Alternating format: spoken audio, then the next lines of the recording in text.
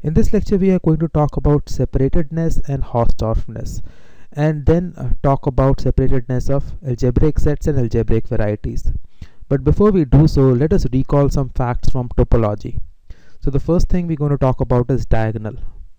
So diagonal is of this form, x comma y, where x minus y is equal to 0. So that means that both these elements are equal. So general diagonal is written as x comma x, but here we are writing in this form precisely because now you can see it's a algebraic set. It is defined by the 0 of a polynomial, and the polynomial is x minus y equals to 0. So since it is 0 of a polynomial, it is closed in Zariski topology. So what we are going to show now is that it is not closed in product topology. So the proof is by contradiction. So assume our diagonal is closed within product topology. So product topology will be A1 times A1 because this diagonal is living in this space A2. So the complement of our diagonal is an open set because the diagonal is closed, so complement would be open, and we can write it as U times V, where U and V are open sets of A1. So the contradiction which we are going to arise is we are going to find the Z comma Z in U times V. So the Z comma Z obviously should lie within the diagonal. So that means that Z comma Z should not lie within the complement, because the definition of the diagonal is that both these elements are equal. So this should lie on the diagonal. So this is the contradiction. So we will show that Z comma Z lies in U times V, and it should not lie within the should not lie in here. So let us see this. So first recall that open sets of A1 are of this form, A1 minus a finite set of points. So you have this open set U which lies in A1 has this form. This open set V which again lies in A1 has this form. It has R points missing, it has T points missing. So now you can take these R points out from A1 here, take these T points out also, and then you can pick up Z like this. So this Z comma Z will lie in U times V, and therefore we have the contradiction. So now we prove an important lemma. This lemma would not be used anywhere, but it helps us build the connection between separatedness and Hausdorff and show that they are analogous to each other. So you fix some topological space V. So V is a topological space, and then the diagonal is closed in product topology if and only if V is Hausdorff. So in Zariski topology it is not Hausdorff, and this diagonal is not closed in product topology. So this lemma is of no use here, but what we are trying to do is we are trying to show that separatedness, which will be related to this diagonal, is an analog of Hausdorffness, and that is why we carry this over to Zariski topology. So let us prove this in this direction. So we start with V as a topological space and the diagonal is closed. So we pick up point xy in the complement of the diagonal, and diagonal is closed, so this is open, so you can find open sets U and V. So U1 times U2 is the neighborhood of this point, so this intersecting with the diagonal is null set. Now if these 2 points are distinct, x and y are distinct in V, this means that you can have open neighborhoods x in U1 and y in U2. You can shrink these sets such that this U1 intersection U2 is a empty set. So this means that you have reached the Hausdorff condition. So this just comes from the product topology. So from product topology, if these 2 points are distinct, you can find these sets U1 and U2 which are neighborhoods of x and y, and this will just pop out.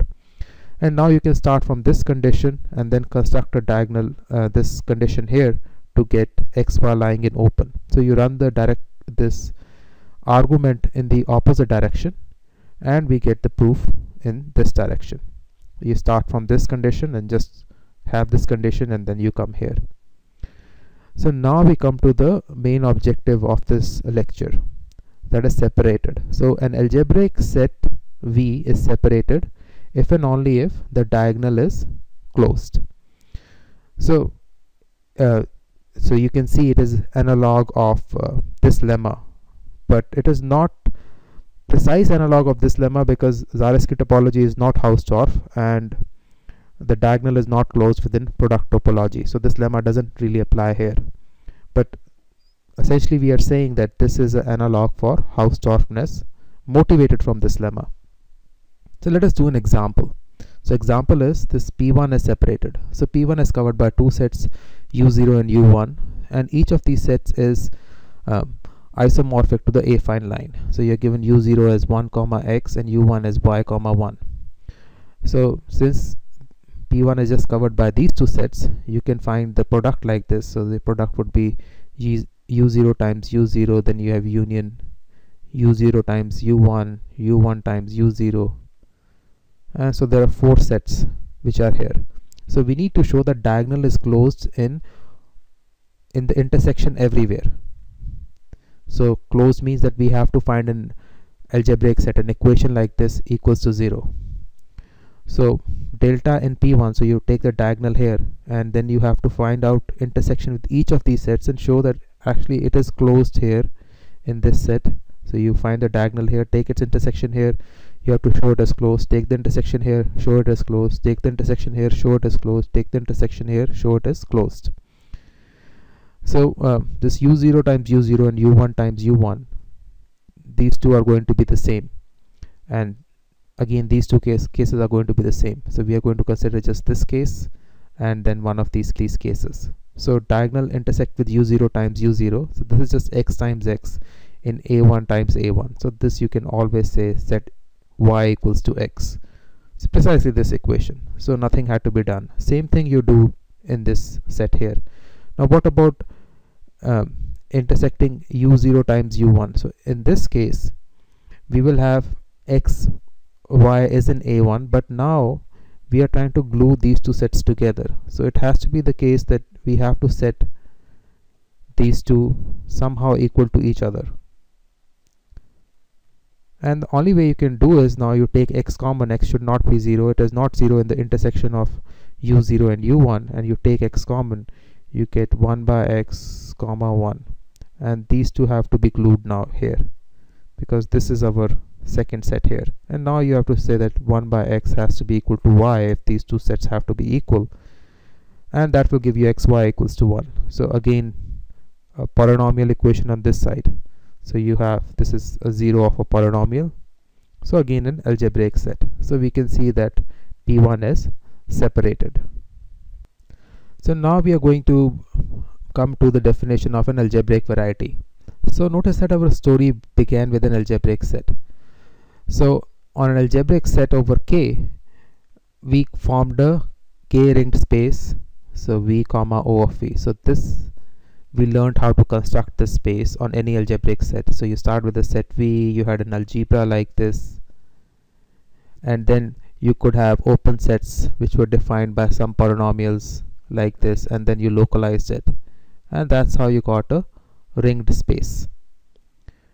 So an affine algebraic variety over K is isomorphic to a ringed space which arises like this. So from this affine algebraic variety, which is the ringed space coming from an algebraic set, we move to a algebraic pre-variety. So algebraic pre-variety is again a ringed space like this, where X is quasi-compact. That just means that X has a finite cover, and we do not call this compact precisely because the underlying space is not Hausdorff. If the underlying space is Hausdorff, then you will call it compact. And every point of X has an open neighborhood V. So every point of X has an open neighborhood V, which is isomorphic to the ringed space on an algebraic set. So overall it will look like an algebraic set. If you take any point and its neighborhood, then it will also look like this ringed space. So now we will say this algebraic pre-variety is separated if it satisfies the separation axiom. So we are going to talk about this separation axiom in a bit. So this algebraic variety is separated if it satisfies the separation axiom. So a separated algebraic pre-variety is called a algebraic variety. So again the story is, you start from a affine algebraic variety which comes from an algebraic set. From here you land up in algebraic pre-variety, which you can say that algebraic pre-variety is just constructed by gluing together a lot of affine algebraic varieties.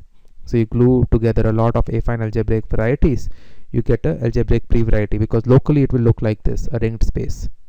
But we want to compute some homology and cohomology groups, so we need some analogous condition of Hausdorffness, because we want to use all the tools of topology available to us.